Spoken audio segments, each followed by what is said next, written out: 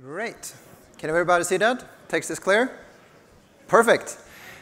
So, as they say, I am the last guy between you and the bar. Sorry for that. I know it's been a long day, a lot of great talks, so I plan to keep mine crisp, and I'm happy to talk more about this afterwards. So, thanks for having me. My name is Marcus, and I work as a security engineer for Klarna. And this is my first ever time on stage here at SecT, so exciting times.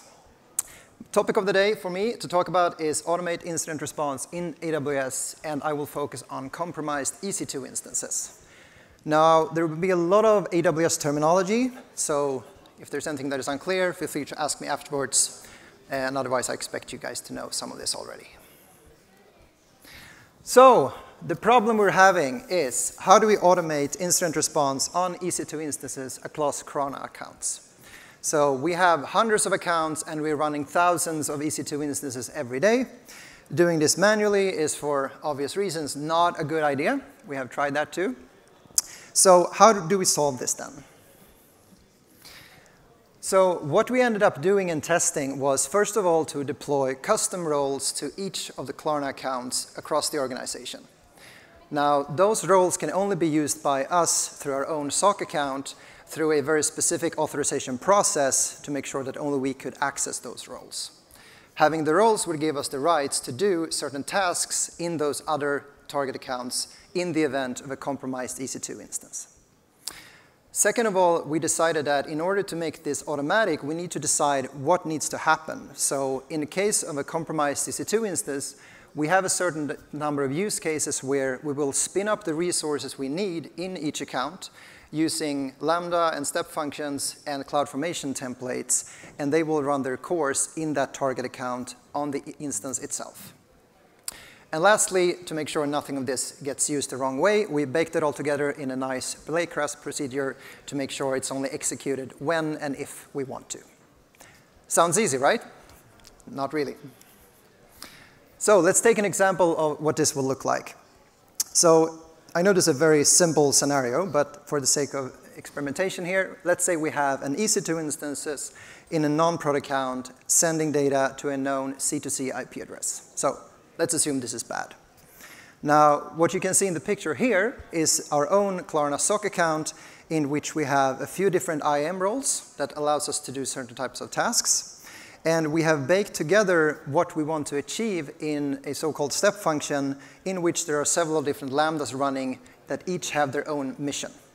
So the first lambda will spin up the resources we need in the target account. The second lambda will monitor and start the execution of those resources and track what's happening in that target account. And lastly, we will collect all of those artifacts from the target account and ship them back to our own SOC account to our so-called S3 output bucket. Now, the templates for what we want to create is also stored in a bucket in our own account, and in there we can load all these different templates that we want to create in an incident response situation. What this then looks like in the target account is that we're using these IAM roles and assuming the custom ones that I mentioned before, so that we load ourselves into those roles and then using the templates from our own account, which start spinning up the resources we need. So in this case, we decided to use the step function since it gives us a lot of flexibility.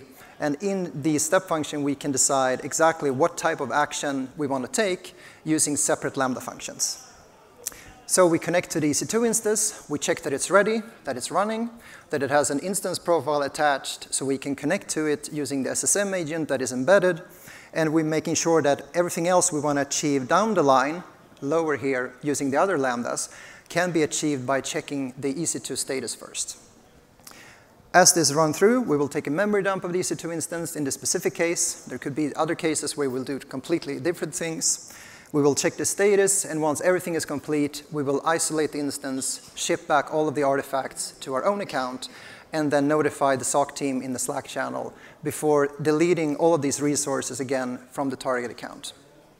So that's the progress we will do. And again, depending on the case, we might do different things, and we might spin up different resources. So, lessons learned from this. As I said, it's not easy. There's a lot of timing constraints that we need to consider in AWS, as well as for SSM. So if there are certain commands in SSM which is failing, we need to take that into account and adapt our track in that step function that I showed you and ship to a different Lambda that will take action and do other things if that first one fails. Also, EC2 configuration and which type of AMI it's running really also depends what we want to do. So is it running a custom image? Is it running Windows, Linux? What distribution? What software dependencies are there? All of that is collected first so we make sure we know what actions we can take down the line. Lastly, we found that this is a very adaptable approach since we can build our own library of these different use case templates for what resources we want to create and what type of situation. Downside, it's a standardized procedure, so we need to know beforehand what we want to do. And that is part of the balance that I will also talk about in the end. In the future, what we want to do, I want to be this guy. I want to be able to do everything at the same time, right? But that's tricky. But what we aim to do in the future is to expand the library of these templates that I mentioned so that we have different templates for different types of scenarios and that we can use that library to spin up whatever we need in a situation like this. We will also look at ways to automate the analysis of the artifacts we're collecting, such as the memory forensics, maybe write on EBS snapshots and analyze the hard drives. We might pull files. There's a lot of different things here where we will collect these and make sure we also can follow up. For example, we can spin up our own EC2 instance that will run certain types of actions and connect that to an EBS snapshot that we pulled from the target account. Possibilities are endless, like we can do whatever, but we will start small and grow fast. Lastly, the benefit and disadvantage that I talked about before is what do we want to standardize and what do we want to customize, right? So in different incidents, it might be better not to do this because of timing constraints, but rather get a shell or get access to the EC2 instance directly and do custom actions. So that balance between what to standardize and what we want to do from a custom perspective, that is something we're discussing right now. Lastly, I want to leave you guys with some good reading. There's been a lot of work done on automation in AWS from various types of teams, Goldman Sachs, AWS own security lab, and other providers as well. So here's some tips to look at and combine. All of them have their strengths and different advantages. And lastly, if you want to get in touch, there are ways to reach me. And as my friend here before said, we are also hiring. And I should say that I have the best boss. So come and talk to us. With that, thank you all for listening and happy to discuss more in the bar. Thank you, guys.